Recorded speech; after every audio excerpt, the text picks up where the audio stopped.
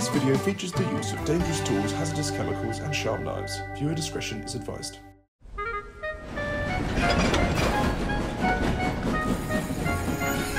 Your colour's nice, James. Pity about your face, though. We best be careful, James. The weather's getting worse.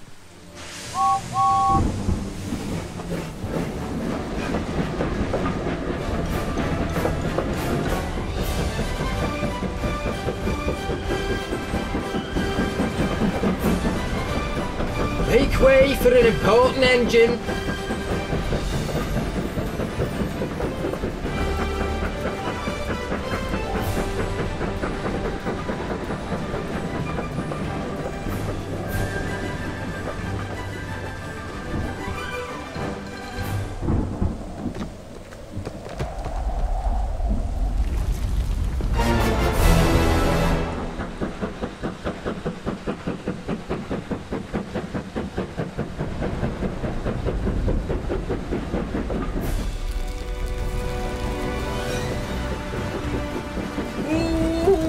Stop! Stop!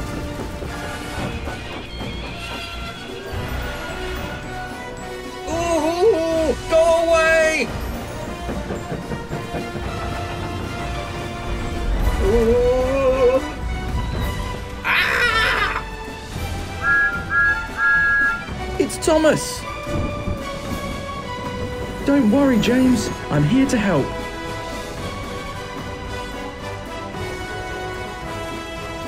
I'm ready. So am I! As ready as I'll ever be!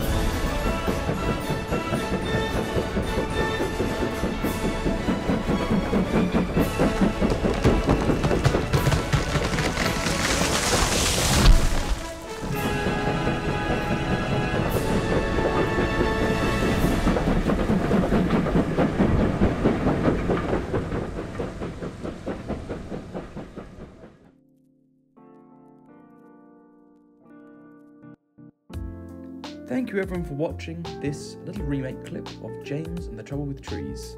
I'll be uploading a full behind the scenes video detailing how I made the tree and some of the sets, but until then, please enjoy this preview behind the scenes time lapse.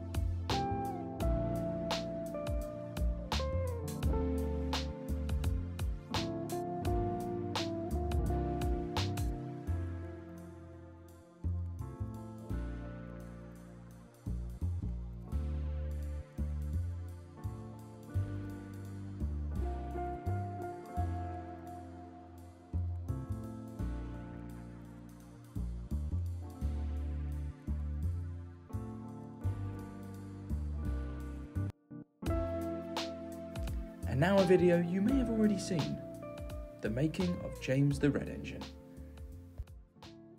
If you'd like to support the channel, please consider joining my Patreon, link in the description.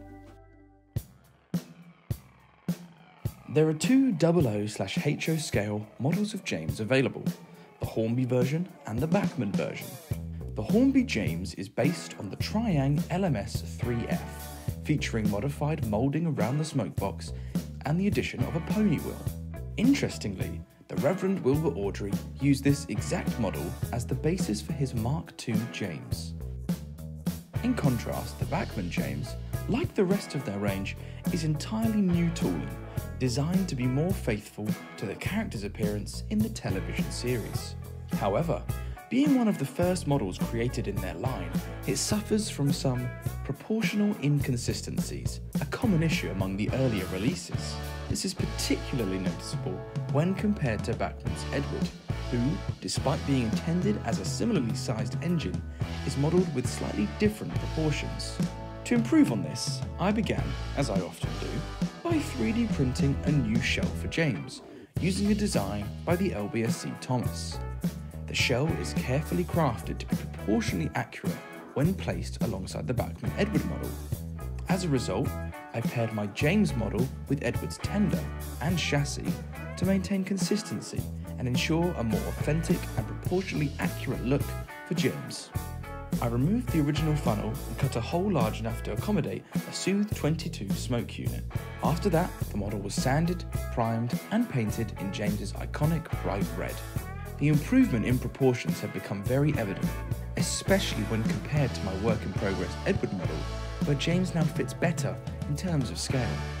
The next step was to remove the support bars we had added to the 3D model during the printing process.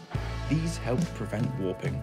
I then modified the chassis by trimming it to fit snugly under the 3D printed shell and to make space for the smoke unit. Additionally, I 3D printed a custom funnel specifically designed to comfortably house the smoke unit.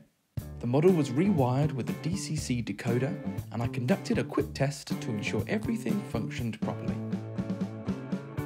The shell came with pre-drilled holes for the handrails, but after painting I had to carefully reopen them to prepare for attaching the handrail knobs. Once that was completed, I moved on to the final detailing.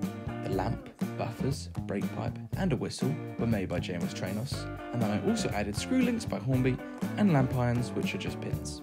I applied black vinyl lining and gold boiler bands. To complete the transformation, I did some weathering using black Humbrol weathering powder to give him a more lived-in look. I also acquired some fantastic custom faces from Rexecutions, which bring the model to life. After all of these steps, James was finally ready for filming.